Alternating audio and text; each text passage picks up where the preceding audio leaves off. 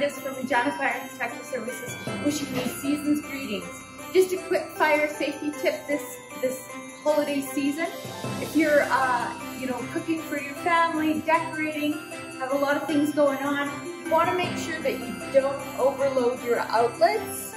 That can cause an electrical problem.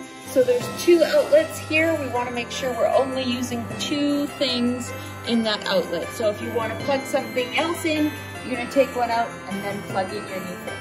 Stay safe, everyone. Happy holidays! From all of us at Regina Fire and Protective Services.